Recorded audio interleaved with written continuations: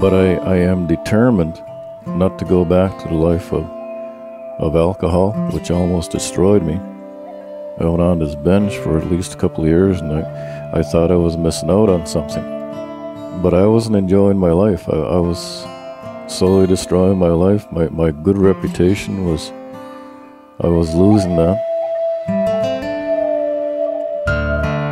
Stai Gute, welcome my friends to The Storyteller, where you'll find First Nations people from across Native North America who are following Jesus Christ without reservation.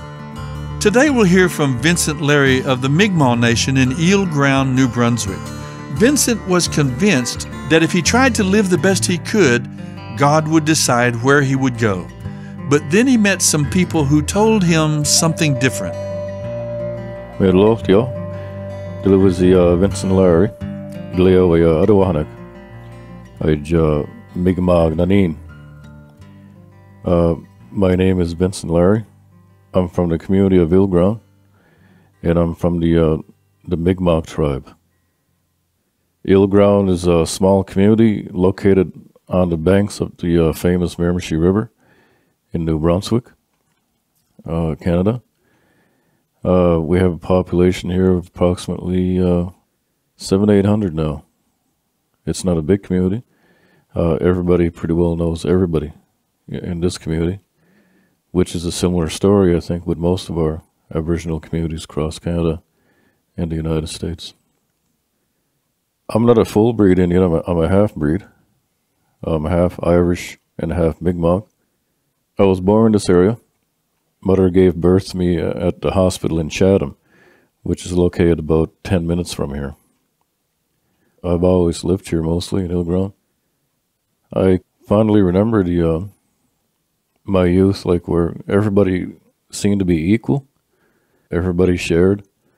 Nobody was really rich, except maybe for a few families that worked in a big mill. But mostly we were all just poor people, really. We, lived in the same old houses, the dirt roads on a reserve. In the fall time, you went deer hunting and moose hunting and all the other stuff, trapping small game, and we ate okay. It was mostly good. There was a lot of alcoholism on a reserve, but we just, as children, we just try to stay away from it. We never spent much time at home because usually the grown-ups would be drinking.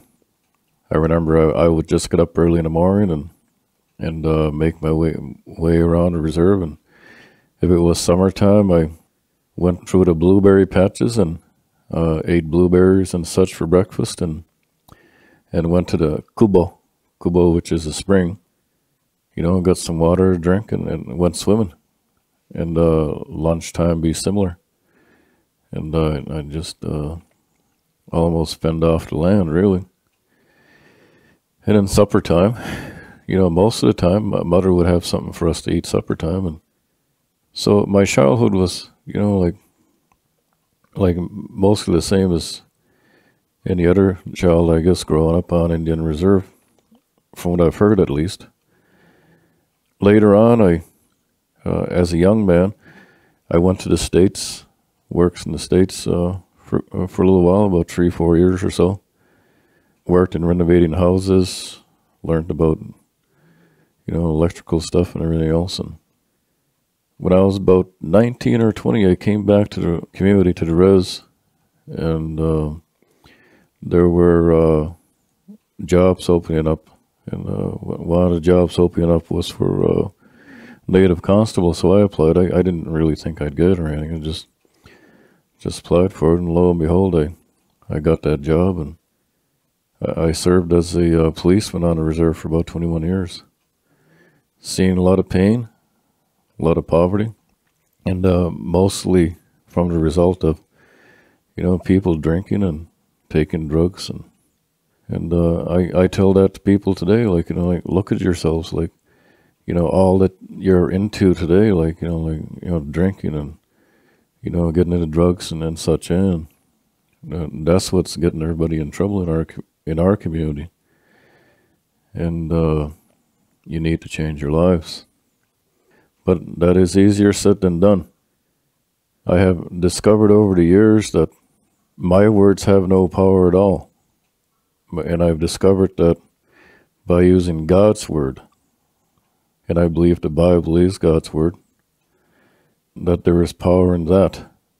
That if you give them a scriptural quote when they're ready, such as, "For God so loved the world, that he gave us his only begotten Son, Jesus, that whosoever believes in him will not perish, but have everlasting life." I'm always surprised to discover that a lot of people have never heard this short, simple verse. I don't want to belittle it or anything. It's a very powerful verse. It's what led me to God years ago, and that's through the ministry of Carl and Kathy Hill. And I remember that time I was a policeman and living my life, on my days off, I drank, and just barely did my work, really. And it was Carl and Kathy that made me see that the way I was living was wrong. I was always convinced through tradition that if I tried to live the best I could, that God will decide when I kneel before him whether or not I will pass through the gates of glory, if you will, if I will go to heaven or not. But it was Carl and Kathy that explained to me that through Ephesians 2:8-9 that it is by grace that we are saved through faith in Jesus, and that not of ourselves, but it is a gift of God, not of works, lest anyone should boast. Those words really hit me hard. I never really realized that before, that we are saved by grace, and that we are saved through and by the sacrifice of Jesus Christ. So when I discovered the meaning of that, that was a wonderful day for me. Has living a Christian life been easy? Oh no, it has its struggles, and it is a daily life of discipline. But I am determined not to go back to the life of alcohol, which almost destroyed me. I went on this binge for at least a couple of years, and I thought I was missing out on something. But I wasn't enjoying my life. I was slowly destroying my life. My good reputation I was losing that. And so discovering Jesus, having a personal relationship with God, which I never knew about before, that is what helped me. And like I say, it hasn't been easy. Life is a struggle. And I've slipped. Certainly I've slipped. And I think most of us have. And even, one of the verses that won me over, that Carl and Kathy taught me, was all have sinned and fall short of the glory of God. And nobody can work their way to heaven. And that was another revelation for me too. Today I do the best I can. I never leave my house without getting on my knees and asking God to give me strength for the day.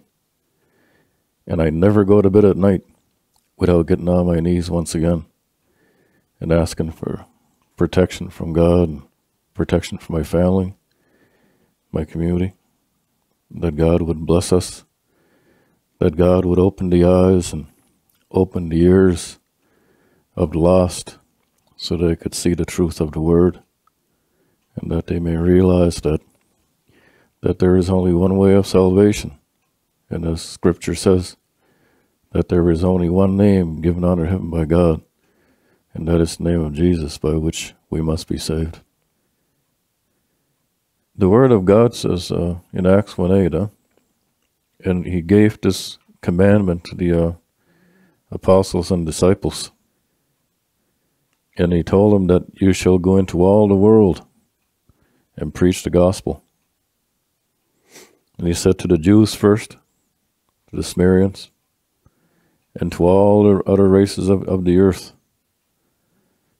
Of course, the apostles and disciples, they never knew anything about the different nations that exist in this world. Huh?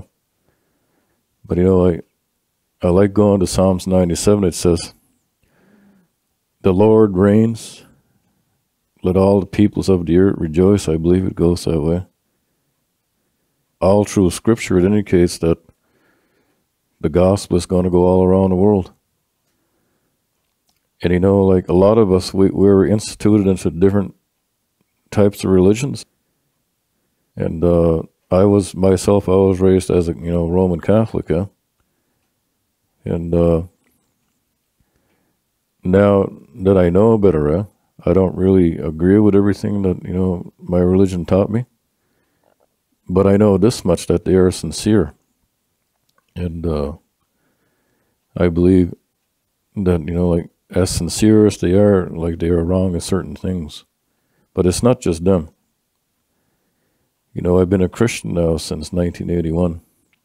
And I've discovered that sometimes we can go off on a tangent, if you will, like certain scripture, and embrace it and say to ourselves, this is the absolute truth, and I don't really care what all the other scripture says. But it's important for us as Christians to look at all of God's word and to accept all of it. And this is faith, really. Faith comes by hearing the word of God, by accepting Jesus Christ as our Lord and Savior of our lives. But faith also is believing in all of God's word, and not just in certain portions of it.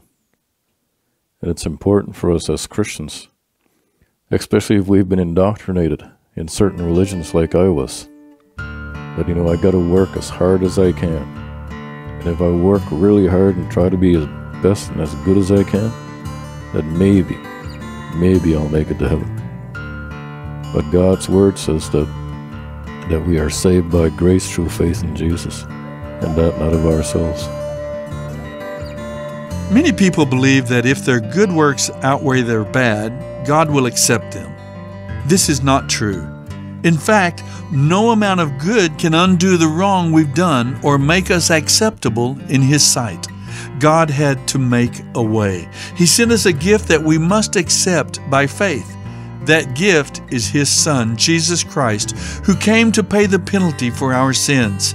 His death satisfied God's justice. His resurrection proved it. Those who receive Jesus as their Savior are no longer condemned. It's true. God tells us in His Word, "For by grace are you saved through faith, and that not of yourselves, it is the gift of God, not of works, lest any man should boast." What are you trusting in? What you can do or what God has already done? My friend, put your trust in Jesus. Want to know more? Write to us at The Storyteller, P.O. Box 1001, Bemidji, Minnesota, 56619. That's P.O. Box 1001, Bemidji, Minnesota, 56619. Our phone number is 877-766-4648. Our web address is withoutreservation.com. And you can also find us on Facebook at Without Reservation. Thanks for listening. And remember, the greatest story took place at the cross. For the wages of sin is death, but the gift of God is eternal life through Jesus Christ our Lord. My friends, there's more to Vincent's story, so be sure to join us again next time as we listen to The Storyteller.